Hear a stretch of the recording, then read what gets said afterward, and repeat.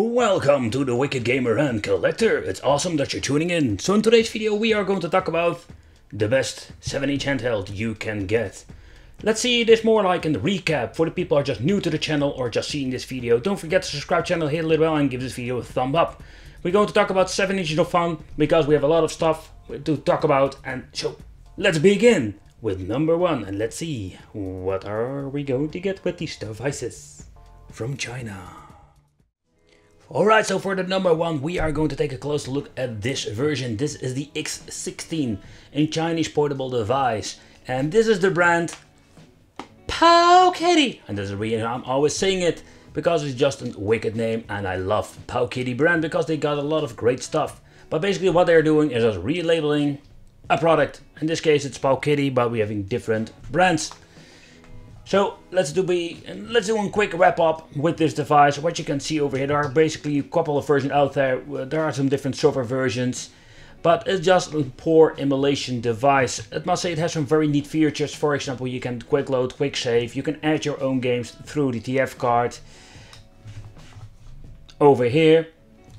But what's a little bit of a downside with this thing is that, as you can see already, the view angle is pretty damn poor.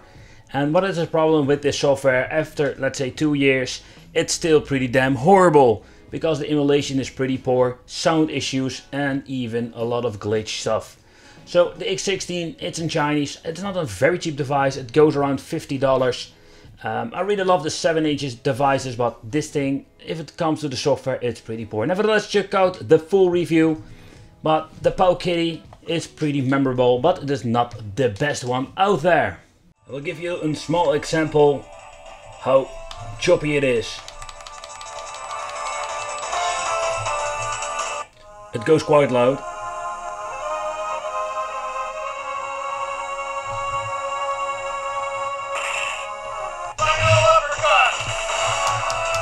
The D-pad, it's playable, but I hate it. The analog stick is very poor.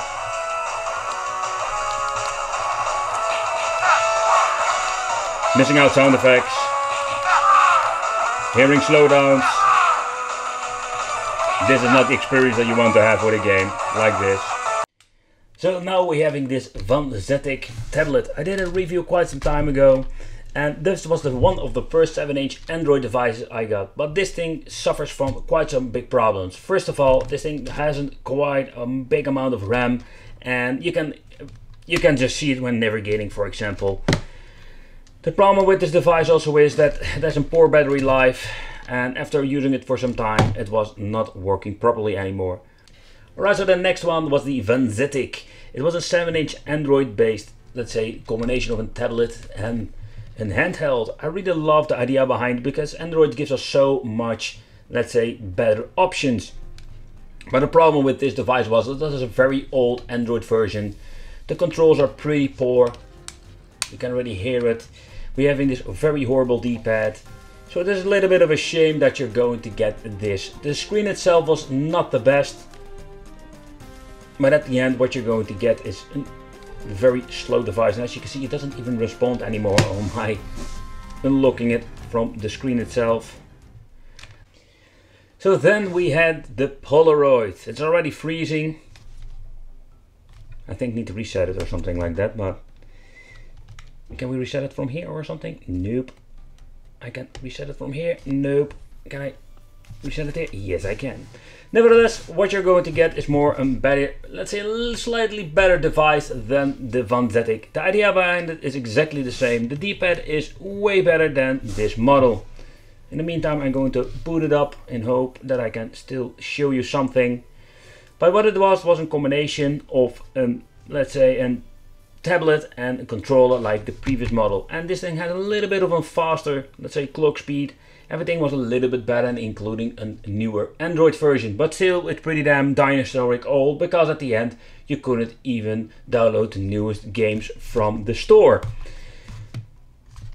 Besides that, it had this little stickery rubber on the casing. It's also a very poor design choice if you ask me. But it felt very stable and very good if it comes to the quality, compared, for example, with the X16 over there. Android gives us the freedom to add whatever we want. If you want to install, let's say, an emulator, you can just add it yourself and you can basically play some games. It worked a little bit better than the Vanzetic and even had a kind of a naughty store where you can basically drag and drop your games and play some retro stuff. So it's pretty cool. We also had games like Fruit Ninja. So still, the Polaroid is very hard to find. Maybe you can find it on Amazon, eBay, maybe in a lost store somewhere. But if you can find it, you can pick it up. I think it's a pretty fun device. As you can see, it did froze the first time, but it works fine now. Alright, so last year they released this bad boy. It was the... Can I say it? Do I remember it? Yes, it was the Pow Katie. But nevertheless, it was the X19. Yes, so it was more like the updated version of this one. Nowadays they're ripping off Nintendo Switch colors because they just want to mimic it. But what you're going to get basically is the same shitty software. Yeah, seriously. They are just basically redesigning the system itself and giving you the exactly same software.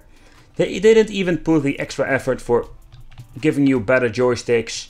They're just giving you exactly the same software. And what is a little bit of a downside with the X9, for example, is that you don't have the back button. So this means they mapped it to the left trigger. I don't know how it's with you, but when you're playing GBA or other devices, or for example you want to have an arcade game that needed 6 buttons, normally we're using, let's say for Street Fighter, the high punch and high kick, for example, with the shoulder button. But that is not possible because they messed it up and used the back button over here. Same menu, same shitty 7-inch display. As you can see, the poor, very horrible poor view angle. The emulation, same story like I showed you before, is that with the arcade games they are run pretty damn awful. And that is not the experience they want. Still, it's a funny device that you can play your old retro games.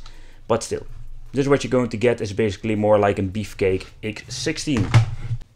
A funny thing is, with the Chinese, they can't help themselves or something. Because cool baby, released a new device last year. This is the Ares 9, if I'm recalling it correctly. So again, we're having 7 inches of fun, people, yes. And no, we don't have stereo speakers, we have all mono speakers because the cheapos don't want to give us 2 speakers. There are basically 2 holes, but you can't. Maybe you can add a new one yourself, but this is what you're going to get. I really hate when they're doing that. Yeah, and here it comes. The design itself, to be honest, it's very well. It lays very well in your hand, it plays good. Shitty analog stick, the D-pad, they're still doing this with the 4 buttons. I don't understand why they're not using a very good D-pad like with the Polaroid version. And here we have the AB, touch is really nice, shoulder buttons. Okay, powering it on. And what you're going to get is basically the same software. As you can see, it even has the same Tekken ripoff intro. What do you see? Mortal Kombat, Street Fighter, Tekken 6, yeah, whatever, it doesn't run Tekken 6. That's Bullocks. The menu looks a little bit different. They did change some things out in a couple of years. But at the end, where you're going into the game menu, you still have the same software. By the way, this thing struggles from something new. Some new problem is that, as you can see, is in the Asian language. And you can change it out, but somehow it doesn't save your lost, let's say, language settings. So every time you reboot it, it goes back to the Asian language. I did a full review about this thing, but as you can see, compared with the X19, the X16 over there, it still has the shitty software, and this means also the shitty emulation. Alright, so what are we going to get now? We're having a new cool baby, or basically just a rebranded handheld from China. So what you're going to get with this device is 8 gigabytes. There's also a funny thing that I need to point out. Some have 8 gigs, some have 60 gigs, some just add an SD card. Nevertheless, we're all getting the same stuff. Mono speaker, 7-inch display that is pretty damn horrible. Okay, so I purchased this version from AliExpress, and the reason why I wanted to see it for myself. I wanted to have this thing in the collection. I wanted to do this in a video. I want to go maximum 7-inch of fun with the GXD and just want to see what we're going to get, because this thing is around €200. Maybe you can find it a little bit cheaper on eBay nowadays, but then there's the question, is this worth money?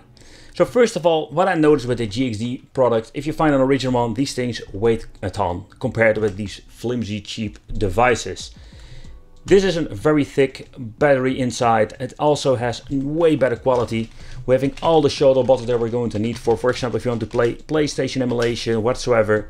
The D-pad is like it should be, it plays nice. A, B, X, Y, everything is here, or sorry, A, B, C, D, C, D. We're having here all the buttons because this thing runs on Android. And that is something that is pretty damn awesome. I love the Android devices. But I'm already going to say it, but the problem with all of the GXD and all the brands is that they're not making them anymore. And they are quite old, and here comes the biggest problem, that we're having all of these old Android versions. And that is such a big bummer, because if you have, let's say, an Android 7 on this device, it can run on these hardware. You can install newer apps and you can basically get better potential. But as you can see already here, it says Android 4.4. And that is such a big bummer. We can still emulate a lot of stuff up to PlayStation 1. There will not be a big problem. Don't forget to check out the full review, because this thing is quite interesting to see. And it has a very nice, I'm not going to say IPS because it's not IPS, but as you can see, this thing is in way different quality range. And of course we have a touchscreen, also very easy to use, very convenient. It doesn't go very loud. It has stereo speakers somewhere. No, it was inside the casing. So that is something that I really love about it. I have no clue what he's doing. Ah. But of course, you can see it struggles a little bit even with Zen Pinball. But it is cool that you can play it like this. And that's of course only possible with an Android based device.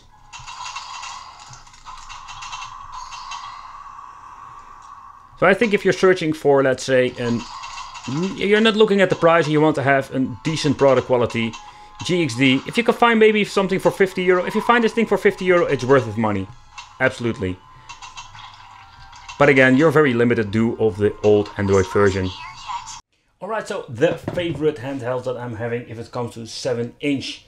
Basically, there are the, let's say, the Wikipad and the Big Ben, the Fusion or the 2-in-1 devices that we have in this tablet. They can use for playing your Android games. And we can basically add your own apps and emulate old stuff. So that is pretty cool. The only downside I'm having with these systems is that they are very old, and the Android version are also dinosauric old. So what you're basically going to get, yeah, you're going to get some awesome devices. You can install some older apps up to, let's say, PlayStation 1. Even if it has a MediaTek or an NVIDIA Tegra version, they are not very powerful. And that is something that you really need to live with. At the end, it's very fun to play. You can, for example, play Android games, and that is one of the reasons why I really love these devices. It works very well, and this beefcake controller also, it works fine, but it's really clunky. So if you're having small hands, it will not be very comfortable to play. So, and this is one of the reasons why I love these 2-in-1 devices.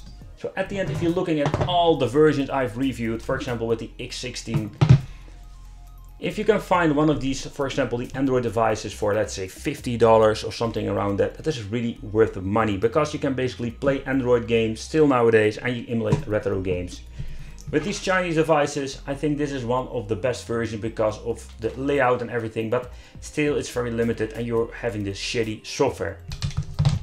So there you have it. I hope you really enjoyed this video. This was more like a recap.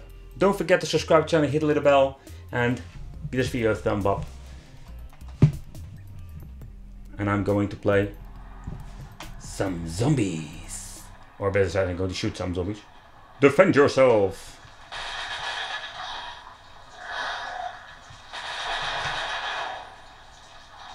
Looks pretty nice.